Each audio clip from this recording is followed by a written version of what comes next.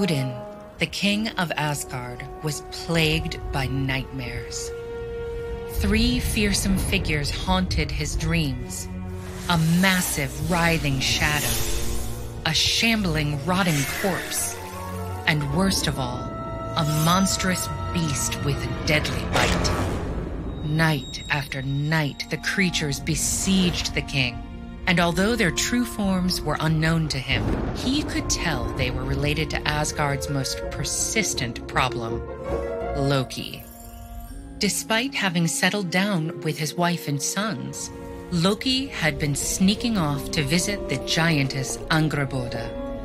And when the king learned this affair had produced 3 children, he was filled with unease. Odin summoned Thor and Tyr, 2 of his bravest warriors, to travel to Jotunheim to capture Loki's secret children. Upon arriving at Angrboda's home, the pair were immediately accosted by Loki's first child, a serpent named Jormungandr. The god of thunder dodged the snake's venom and swiftly bound him to a pine tree. The second child, Hel, appeared as a glowing young woman from the right and a moldering corpse from the left. Her flesh flaked onto the ground as she silently submitted to her captors. Finally, the third child leapt at Tyr. The small wolf was fierce, but harmless.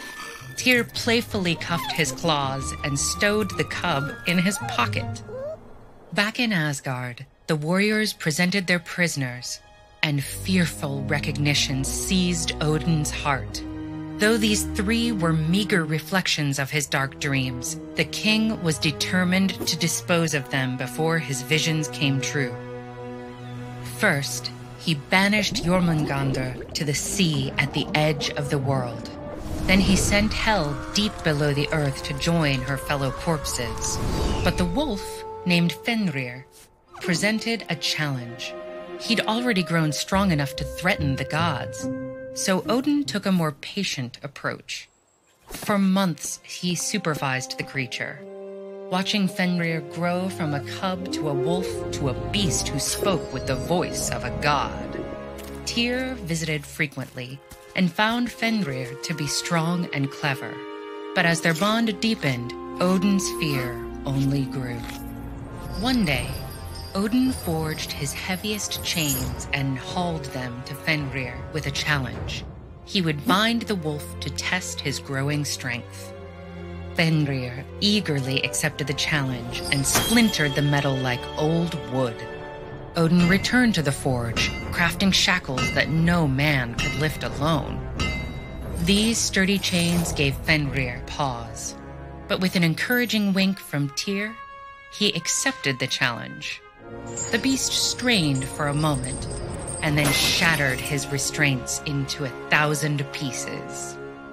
Desperate, Odin sought help from the most skilled makers of all, the dwarves. Rather than metal, they sought the rarest ingredients, from feline footsteps and fish breath to the sinews of mountains and mighty bears. With these, the dwarves crafted Gleipnir, an unbreakable chain in the guise of fine thread. When Odin challenged Fenrir a 3rd time, the wolf laughed.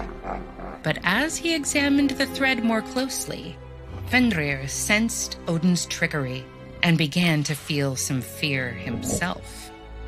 Fenrir struck a deal. He would accept the challenge, but only if a god kept their hand in his mouth throughout. With a heavy heart, Tyr volunteered. The gods bound the wolf, and as he strained, Gleipnir only grew tighter. Fenrir felt the agony of betrayal not only from Odin, but from his reluctant friend.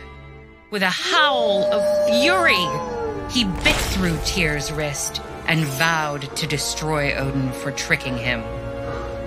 Watching his nightmare come to life, Odin thrust Tyr's blade between Fenrir's jaws, releasing a torrent of saliva that became a furious river. While the beast was not dead, he was bound, and Odin celebrated his victory over fate. But in truth, his actions had only sealed his doom. Beneath the waves, Jormungandr grew to encircle the world. Hel rose to rule the dead as queen of the underworld. And every day, Fenrir strained a little more against his chains, inching ever closer to his bloody revenge.